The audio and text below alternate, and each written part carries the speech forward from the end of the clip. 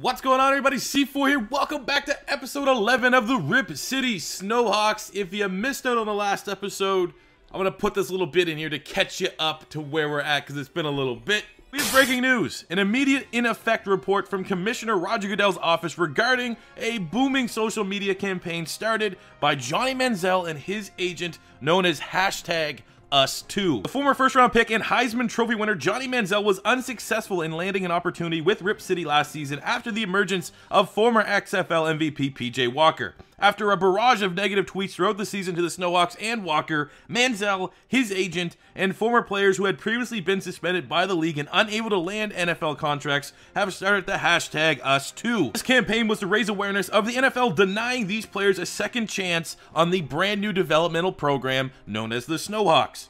In a PR move for the league to try and subdue the social media outcry, Commissioner Goodell has agreed to reinstate 3 players from the commissioner's exempt list and to let the players showcase their skills in the remaining 2 preseason games of the season. Also, merch sales for Rip City have been league worst, and you would figure bringing in high-profile player names to the squad is only going to benefit the league, the team, financially. We can tell you right now that the first player to land a 2-week contract obviously is the face of said social media campaign, Johnny Manziel. The second name confirmed to a 2-week contract is former first-round pick wide receiver Justin Blackmon, who is looking to live up to his all-world college production and hype now that he is sober and reportedly in the best shape of his life. We end this report by saying we have yet to been able to confirm the identity of the third player reinstated by the league from Commissioner Goodell, but we're told that this will be announced shortly. So yes, we have the new rules that have kind of passed to give in to the social media demand, and we have announced 2 players of the 3 that were going to be entering the squad. First up is Johnny Manziel. He's coming in as a 62 overall quarterback, 6 feet tall, 210, 27 years old, scrambler by nature. As you can see with his stats, and as I do with all these players, I basically go to the last year that they were in Madden, and I took like 10 away from most of their attributes, because, you know, that's going to be the regression. A lot of these guys actually were in Madden 16 and Madden 17, so these are the stats for Manziel. I feel like if Johnny Manziel came back in the game, 62 overall is about where he's at. As you can see, you know, good athlete, 82 speed, 89 acceleration at 27. You're not going to really be losing any of those attributes just yet, but, you know, it's definitely stiff competition because it is PJ Walker's job to lose, but we are entering that 3rd preseason game. That's where you get 3 quarters with your starters, and as by rule, Johnny Manziel will be getting said 3 quarters. They're going to be getting all the opportunities, these 3 players, to make the most of their opportunity, which I guess could put the rest of the guys on the roster at a disadvantage, but that's just the ruling that the NFL decided to come. So first up, it was Johnny Manziel. Then at wide receiver, we have Justin Blackmon, 6'1", 210, 30 years old, out of Oklahoma State, on the clean and narrow now. One of the most productive college wide receivers of all time. Maybe one of the most dominant college wide receivers of all time.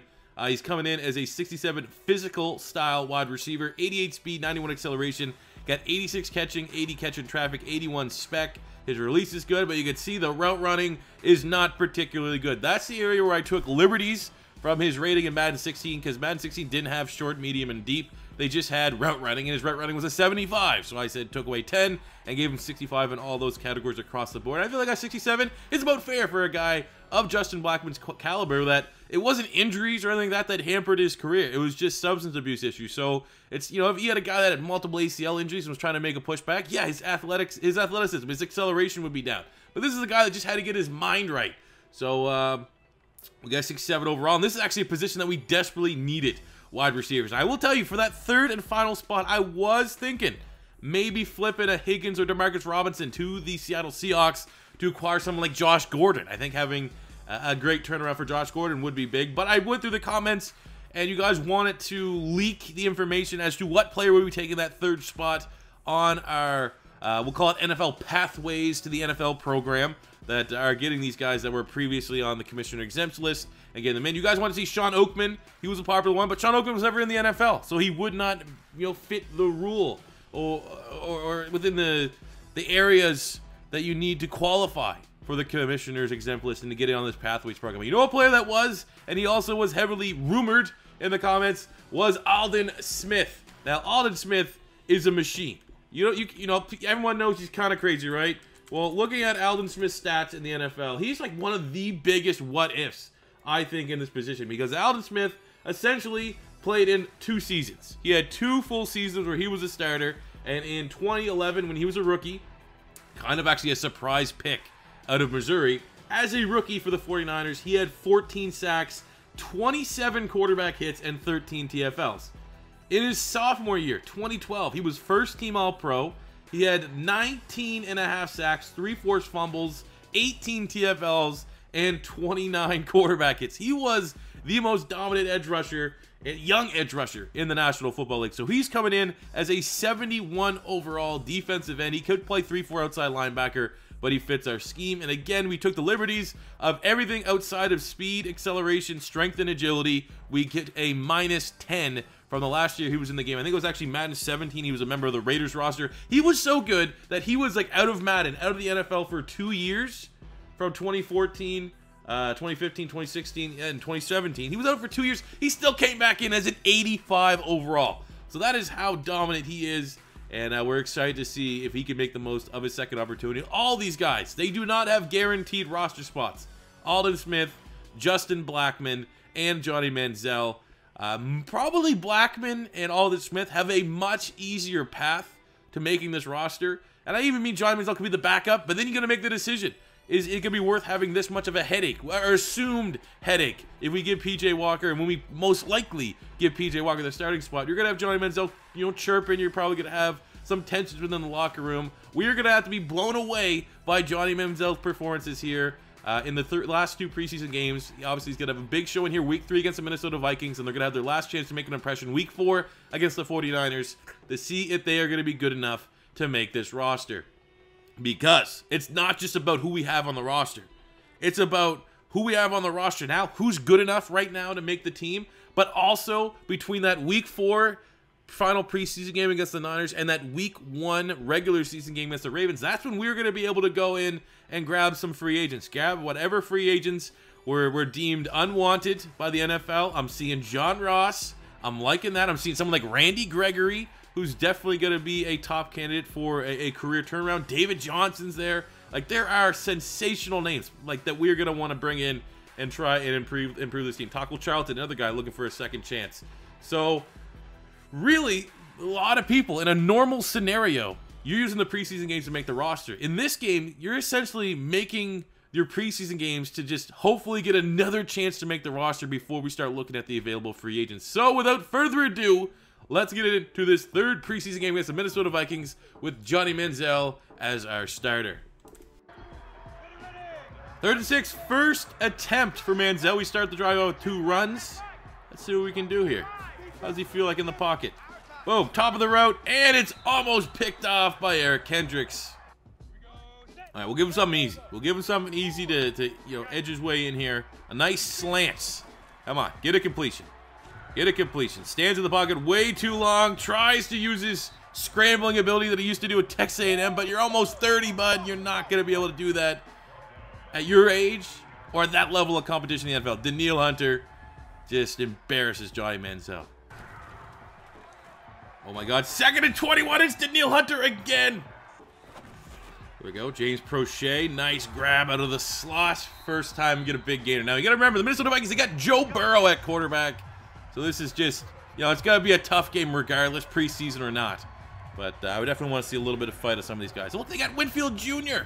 playing in the shadows of his dad. Okay, that's an exciting young Vikings team, if we're going to take a minute to acknowledge the team on the other sideline. Oh, Justin Blackmon, his first grab, breaks a tackle, gets a first down.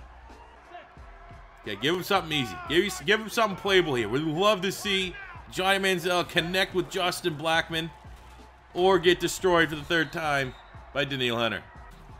Okay, hits McCray on the screen pass, uses that 96 speed to get back to pretty much the line of scrimmage. 4th and goal, and Johnny Manziel goes against the coach's orders. They were going to kick a field goal. He brushes it off, tries to kick man, and says we're going for it on 4th down. And he gets sacked. That is not going to go over well in the meeting room.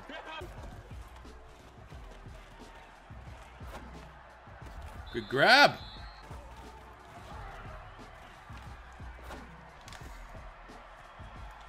Oh, Johnny Manziel hit James Prochet. Let's be honest, James Prochet took the slant, did all the work, but it still goes down in the box score as a Johnny Manziel touchdown. Oh, the play action, 3rd and goal. Johnny Manziel, the backup tight end, Isaac Anata. Anata's been having a huge preseason here.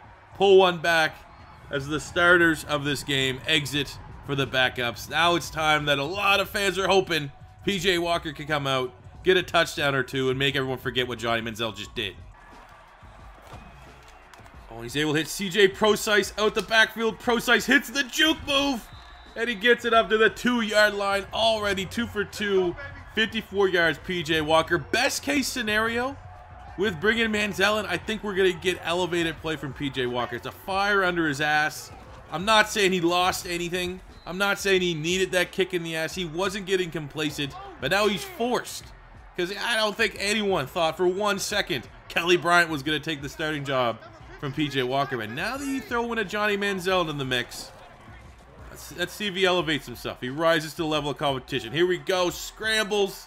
Gets a rushing touchdown. One thing I can say for sure, watching Manziel play, was the sacks that Danielle Hunter was giving up. I would have expected him to make a miss on 1 or 2 of those occasions and make a play, an extended play with his feet. Didn't quite get that from him.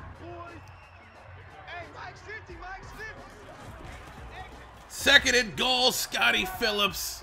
A drive led by PJ Walker, able to punch it in a late 4th quarter lead change for the Portland Snowhawks.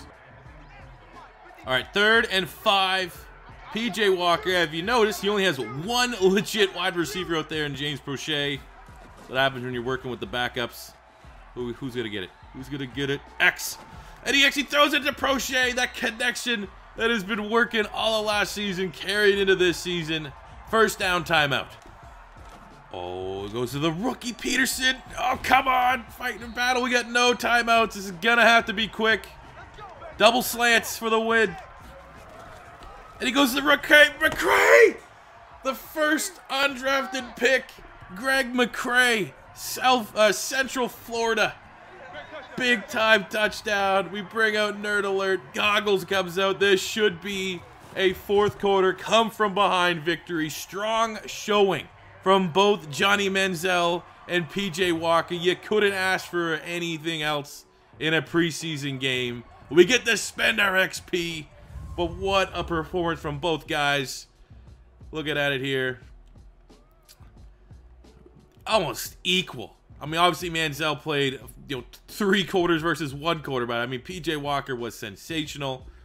Both these guys made plays. Big negative would be, I guess, Manziel took a lot of sacks. I don't think we had a single sack for PJ Walker. Maybe 1, and he had a rushing touchdown to go with it.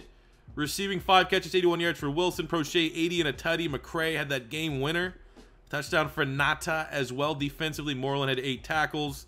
We had a couple TFLs, of course. Passino having a big-time performance. All right, man. That's a dub. And that's an impressive showing from everyone involved. Actually, what did Aldon Smith do? I didn't see that. What was he able to do? Aldon Smith in his first game with the Snowhawks. Get a TFL. 2 tackles and a TFL. Working his way back. Getting the rust off. Got some money to spend. We got Slim Jimmy trying to make him into a scheme fit slowly, but he's already up to a 73 overall. Look at me, Star Dev. He's one of those guys, man, that I think that is really going to grow here in this NFL developmental program. Same with Teno Passignon, the TFL machine. Maybe the best run-stuffing D-tackle in the National Football League entering this season. He's been an absolute animal. Star Dev, everything that you want to see. High-level athlete. Sky's the limit. Oh, and it's Justin Blackmon who drops the touchdown. No. Oh, so close. Like, this might be PJ Walker's only drive of the game. I don't think we're going to get the ball back in the first quarter. Oh, can we go? Justin Blackmon, his first touchdown since he's sober. That's awesome. What a moment. Yeesh. Oh, he has him. The backup tight end, Andrew Valert, gets the tutty from Johnny Manziel. If you're keeping score at home, that's 1 touchdown for PJ Walker, 1 touchdown for Manziel, and this one regains the lead as well. Oh, go, Johnny, go! Ah, he fumbles it, but Procise is there. Every time Manziel kind of scrambles, he's fumbled so far. Big red flag. Oh, not good. Not good. Not good. Pick 6. That's Tarveris Moore, I think. Yeah. Oh, okay, don't count. Why is it like the 4th quarter of the preseason almost and Richard Sherman's still in? Okay? Dumb. There we go. Use the speed.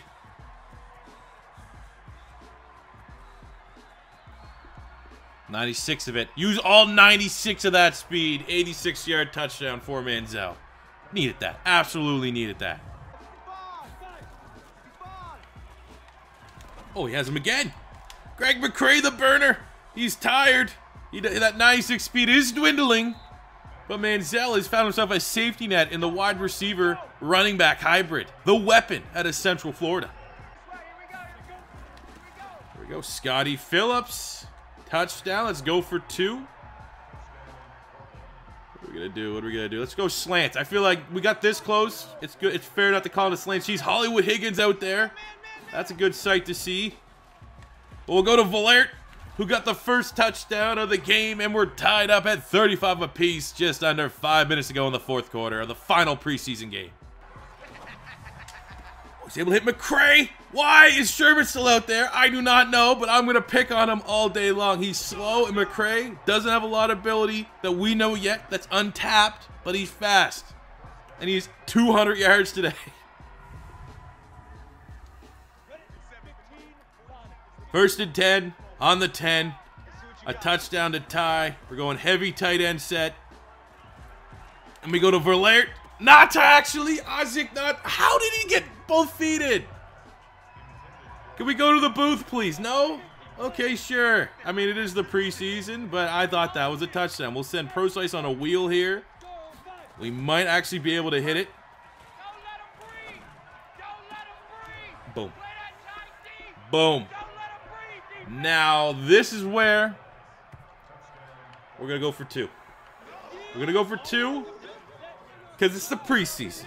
And Manziel wants to make an impression. And what better way than to win it in regulation? Drops back. Oh, not a good throw.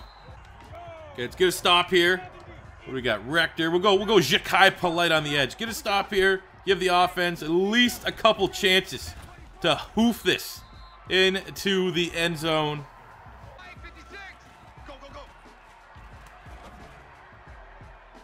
Oh, there we go. That's a huge play to start things off to Josh Peterson. Just get out of bounds. Someone get open. Get out of bounds. Oh my God, we're going to be able to kick a field goal. And we're going to win it, hopefully. Goggles, I don't think we've missed a field goal yet. It's the preseason. Do you think I care one damn bit? Oh my God, we're going to win it. And somehow Johnny Manziel in the most exciting preseason game you will ever see in Madden. Johnny Manziel orchestrates a game-winning drive. Sensational performance that did have a pick 6, but 44-42, Rip City gets the win. I mean, look at that. PJ Walker got the start. He was clean. Johnny Manziel, not as clean, but found a way to win like he did time and time again at Texas A&M. Didn't run the ball particularly well. 3 fumbles for Manziel. Big red flag there. Receiving, we had 8 catches, 208 yards, and a touchdown for the rookie Greg McCray, using every bit of that 96 speed. 76 yards and a tutty for Procise, Peterson, Valert. Justin Blackmon got that touchdown from PJ Walker. Just a team effort here, top to bottom. Defensively, Vildor and Khalik Hudson had sensational games. 2 TFLs from Alden Smith. We got a sack and a couple of half sacks there. And then, most importantly, 3 for 3 on the kicks from Blankenship. We get to spend the last of the XP that earned in the people. That 24 points in the 4th quarter. No matter what happened throughout that game from Johnny Manziel, 24 points in the 4th quarter. At worst, I think I can speak for everybody in saying he is making this final 53 for sure. We get to spend some XP. 2 of the more notable players, David Reese, now up to a 76 overall. I think our first green player on the defense. And, you know, goggles. Beautiful. Let's get, let's up that. What's his stats? What's his kick power? Oh, let's give him a little bit more kick power if potentially. Hopefully it's just not one of those awareness ones. It is not. We get +1 kick accuracy, even though we upgraded power, but that's still fine for the best kicker in the National Football League. So here we are. We are down to our final 53, but it is now time to look at the free agents that are still available that we could potentially bring in and sign for our team. Looking at quarterbacks, okay, Josh Rosen. I definitely think he fits the mantra of the team. We like to carry 3 quarterbacks on the roster. I think I would rather Josh Rosen than I would Kelly Bryant. I would like to think for a 3rd quarterback. So we'll sign Josh Rosen, but he's clearly going to be quarterback 3 on the roster. I don't care what the rating says. You're QB 3. Running backs. What do we got here? Oh, there's definitely some talented running backs, even though I'm happy really with what we have. You know, definitely some guys that are catching my eye. Justice Hill would be interesting. Bring in maybe a power back like a Gus Edwards, former Miami Hurricane, went to Rutgers. But I think right now I'm good with our running backs. You know, I'm not just going to make signings for the sake of making signings. We're good at fullback. Well, we got a wide receiver. We got a slot here in Braxton Berrios. We definitely do need to bring in a wideout. That is for sure. Just from a depth standpoint. So we'll go down here. I don't want to go too much lower in the 60s because why would we want to handicap ourselves? We pretty much want to bring in the best player available. I do like seeing Austin 316, Austin Prohl there. I'm not going to make all my signings. I want you guys to see these guys, and maybe you can help me make the decision. Tyree Cleveland, got some good speed to him. Jeff Thomas, 94 speed. We got Justin Hill here out of Mount Union, 96 speed. But maybe we get more of a, like, I'd be happy with an Alan Lazard, big possession guy. We don't really have that at wide receiver. Or a Braxton Berrios, good slot guy. Tight end, I think we're probably good at tight end. We have maybe one too many. On the offensive line, I will go through and see if we can make some upgrades there. That's a 66 tackle. He's not really a scheme fit, though. Cesar Ruiz at center. I already know I'm going to bring him in for one. That's an upgraded youth upgrade. Good here at guard. We got Martinez Rankin. You know, he's probably better than our depth. We'll sign him as well. Defensive end, Chad Thomas. There's some nice looking names here. Deshaun Hall, preseason stud for the Philadelphia Eagles. We got Miles Brown at D tackle, 67. Not really a scheme fit yet. Dwayne Smoot, DeMarcus. I love DeMarcus Walker at Florida State as much as I can like a Florida State player. We got Christian Miller. Not exactly what we're looking for here at linebacker for depth. Obviously, we want athletes. David Long's not a bad athlete at West Virginia. Zaire Franklin. Actually, a real nice skill set between the top 2 guys there in Jordan Evans and Franklin. Even though they're not scheme fits. You get someone like Charles Harris. He could get a second chance, former first-round pick of the Miami Dolphins, moving to defensive end. Just get a part of that rotation. Surprise, man. I thought Randy Gregory. Even though I hate Randy Gregory and I think he's the dumbest player in the NFL, I would have been interested to bring him in on the team. In the secondary, there's some nice looking Iman Marshall. Isaiah Johnson, 6'2", with 92 speed. Okay, we're definitely going to dip in here at corner. For sure. Let's get Isaiah Johnson, and we'll bring in Iman Marshall. We could also get Needham. He's 24. But definitely want to upgrade our secondary just a little bit. At safety, White Lightning is here. I'm not even going to think twice. We are bringing in White Lightning. Even if it's just in a depth position. He's a Pink Slips legend. Cruikshanks. Man, both Cruikshank and Rudy Ford look like nice options at strong safety. Who is the better? Let's get Cruikshank in. Let's see what our rosters... I mean, our roster is going to be full. We're probably going to be, what, 10 spots over? 7 spots over. Obviously, I'll be able to make appropriate cuts, send some guys to the practice squad. But as we look at our team, at our depth chart, the one position we still want to bring in depth is that wide receiver spot. We only have 4 wideouts on the roster right now.